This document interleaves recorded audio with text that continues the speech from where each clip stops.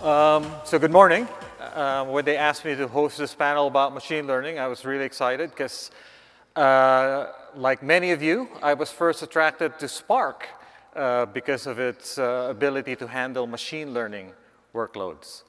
So here to join me this morning are two of the main people behind Apache Spark. First, we have Ion Stoica, the chairman of Databricks and also professor at UC Berkeley Rice Lab. And we also have Matei Zaharia, who is the chief technologist of Databricks, assistant professor at Stanford, and one of the founders of the Stanford Dawn project. So please welcome Ion and Matei.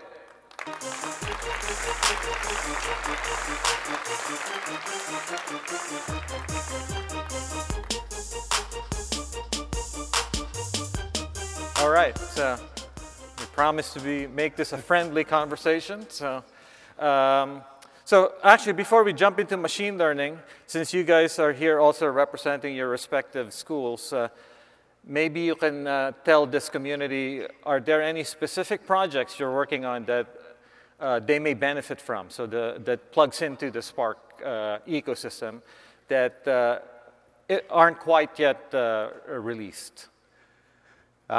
Yeah, so at Berkeley, I'm leading Rice Lab, which follows AmLab.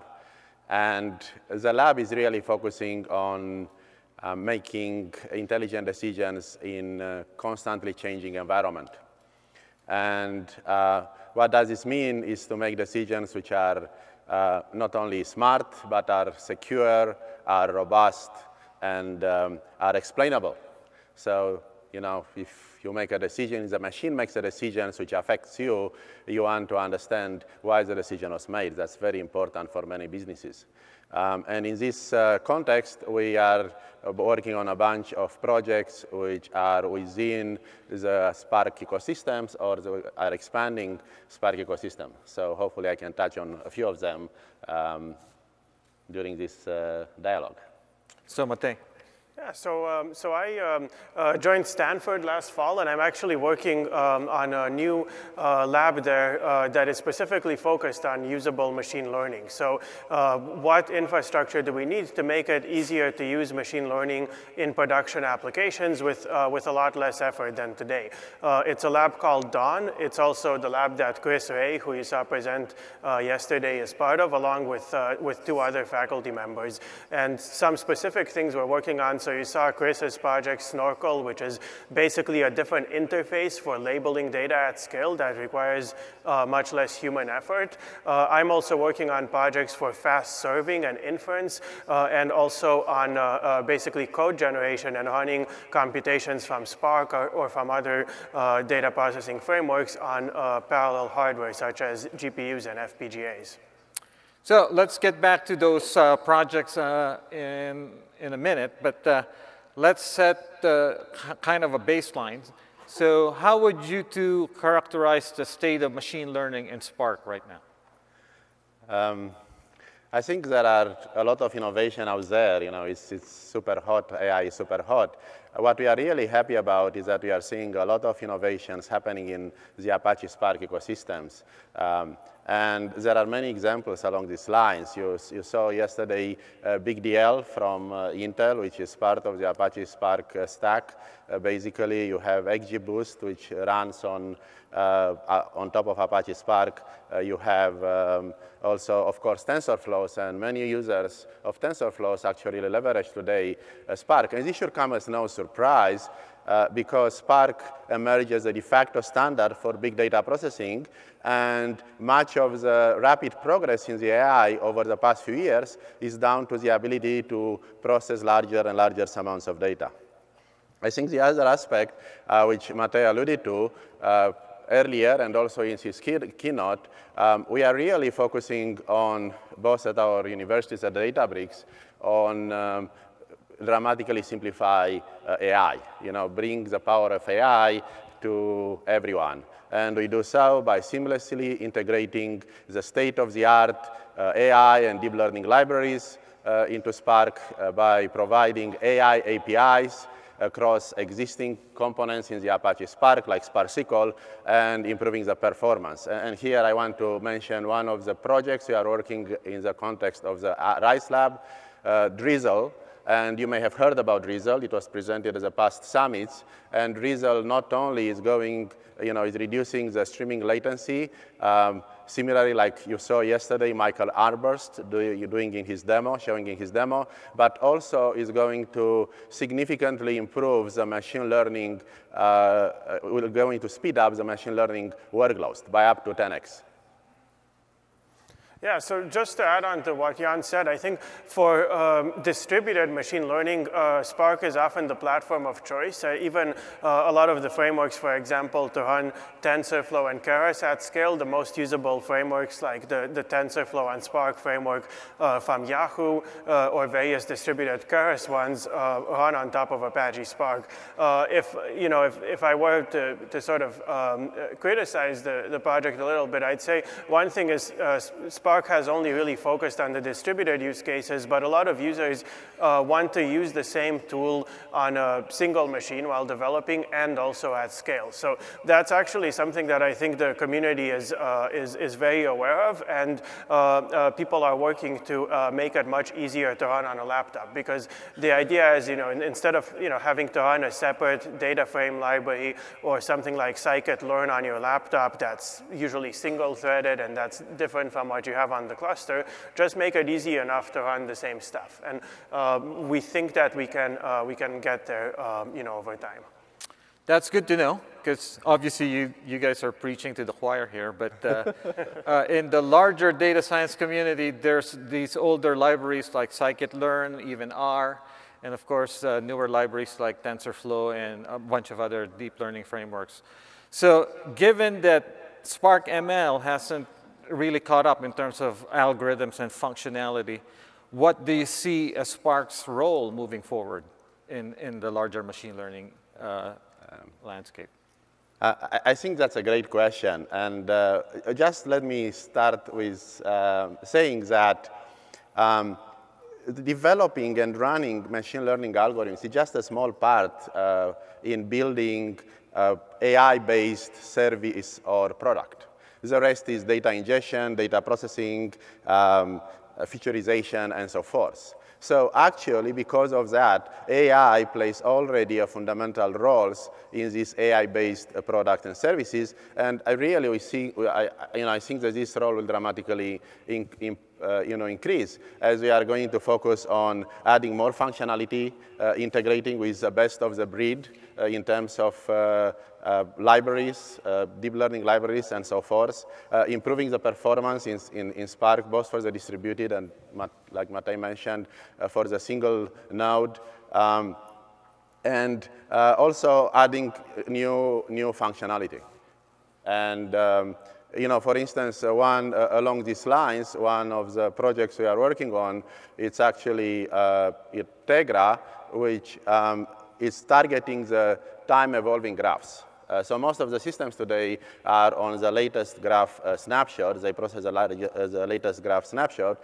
Tegra, what will allow you is to perform ad hoc queries on arbitrary snapshot in the past. Tegra is actually built on top of GraphX, so it will allow you to ask questions like, which are your friends 2 years ago, like in June 7th, 2015.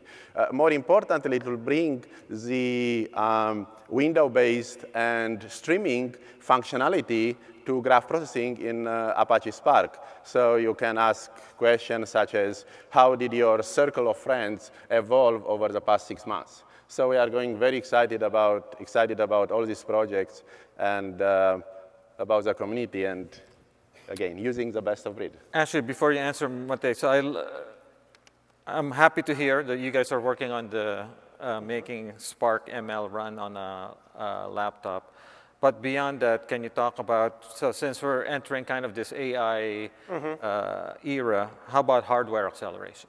Oh yeah, definitely. Yeah. So in terms of running on heterogeneous hardware, it does seem that that will be essential for both training and for serving machine learning models in at a realistic scale. So basically, the story now is if you have a lot of data, you can build these large models with lots of parameters, and you'll get better results. But suddenly, it becomes expensive to evaluate those models. So there's already quite a bit of work in Spark to make it easy to use these types of devices and use heterogeneous hardware. In particular, all the tungsten work moved most of the data outside of the Java heap into a format that's easy to pass into these native libraries. And so, for example, the Spark ML library already uses BLAS underneath. It can use optimized implementations like Intel MKL and so on. And the deep learning pipelines library you saw yesterday can use both those and GPUs. Both of those things are possible.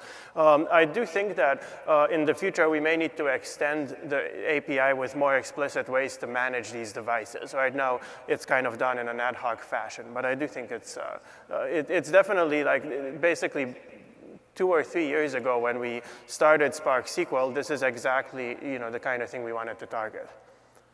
So actually, we're talking about machine learning, but advanced analytics broadly defined includes certain data types and data formats. So what is the Spark community doing about things like, say, natural language processing, time series analysis? Ion alluded to graphs, but things like NLP, which seems like a natural thing for Spark to do, right? So rather than bringing in another library. Yeah, I can take that. So there are actually a lot of really cool community projects that have to do with new types of data. And actually, we're also learning a little bit about how to support lots of these projects with the core APIs. So for example, for NLP, there's a library called Spacey, which is bringing large-scale NLP on top of Spark.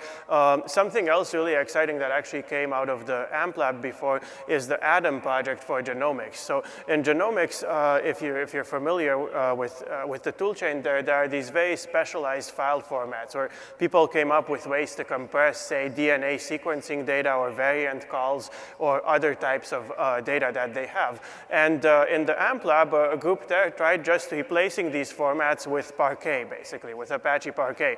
And they found they get not much better, not only better compression, but also much faster processing because it's a columnar format. So now this is a widely used format for these things. So let me press you on one point. So you mentioned Spacey. Yeah. Is there any specific effort to make the Spacey integration even easier?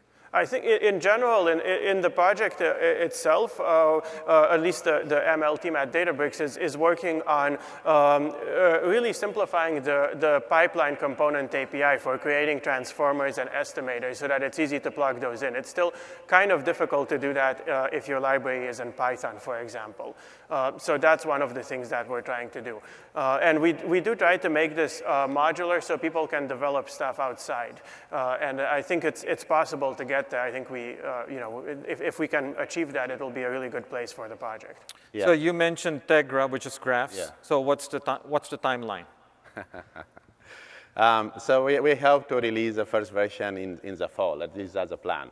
And it's not much to add what Matei said, but I think that if you take a step back, you see again two trends. There are two trends. One is that as Spark becomes more and more popular, you see researchers and practitioners in other fields using Spark to deploy and implement their algorithms. This happens also machine learning in natural language processing at Berkeley and elsewhere.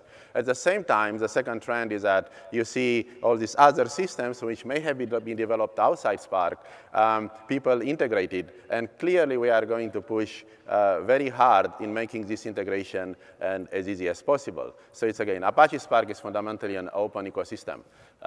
So it's about providing people with the best tools, the access to the best tools in the easiest possible way. But I'm here to lobby for a native NLP library in Spark. Make it happen. So if you look at surveys and talk to people, the main bottleneck for machine learning is two things, right? So as Chris Ray probably alluded to, training data is the new oil. And model deployment and model monitoring and production. Yeah. So are you in your respective universities working on any projects that will make this easier? Yeah. So I think these are great points, and obviously these are problems. You know, at universities we are about addressing problems and challenges, developing solutions. This is what we believe we are good at in general. And two projects I want to mention, which are focusing on addressing some of these challenges. We are working in the context of RISE Lab. It's Ground and Clipper. So Ground, it's a data context service which allows application and users to understand what is their data, who is using the data, how the data has been changed and when, where the data is coming from, who has created the data, who has deleted the data. And early applications of Ground are like global data inventory for enterprises across multiple data sets. And the reason this is so important is because, again, much of our insights, much of the value of the data is in the ability to process a lot of data, and this data is in a lot of storage formats and in a lot of storage systems. So you need to unify that access, you need to unify that understanding. The other use case is about life cycle management for machine learning models. The second project which is related with this is Clipper, which is a prediction and a model serving system which will make super easy for users to deploy the models in productions, scale them up, monitor and manage them.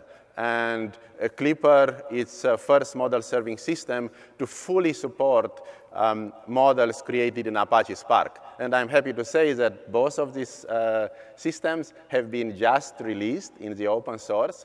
Early releases, but we will be delighted if you can check them out, give us feedback, and help in improving them. Yeah. So to go back to Ben's question, he asked, he said in practice, the bottlenecks for machine learning are actually just getting training data and then deploying and monitoring production applications, and that's exactly the theme that we have in the Dawn project. So basically, our hypothesis there is that machine learning algorithms themselves are already good enough for most use cases. There's not much you can do to make them a lot better. But the real problem, and when you talk with people at any scale, like anywhere from the web companies to an enterprise setting to scientists at Stanford trying to, to look at medical data, the real problem is really just preparing the data, achieving a high quality pipeline, especially if the data updates over time, and feeding that into the model. And then after that, once you've done that, you pick one of several algorithms, you train it, it's good. And then after that, the second problem that happens is how do you deploy it? How does it become not just a demo you do once, but something you can actually rely on to do things like diagnosing patients or driving your car or things like that. And the interesting thing about this is the ML research community doesn't really work on these two phases because, I mean, of course, some people do, but it's very heavily centered around benchmarks like ImageNet, where you already have a pristine data set. So there's this mismatch where all the smart researchers are only focusing on this part. And of course, they've made that part really good, the training part. But then when you talk to any practitioner, everyone tells you that actually is the stuff before and after. So we think that there are pretty big leaps to be made there, even just by getting more people to pay attention to those stages. So we're almost out of time, but I do want to be able to ask you to look to the future. So keep your answer short. As someone who's spent time with the AI community, it's clear that some of their workloads have very different requirements in terms of throughput and latency. So are you working on any systems that will specifically target AI applications? So now you can talk about things you're working on that are beyond Spark. Yeah, definitely. Yeah, so from my lab, we're working on a system called Weld, which is a way to generate very efficient data parallel code from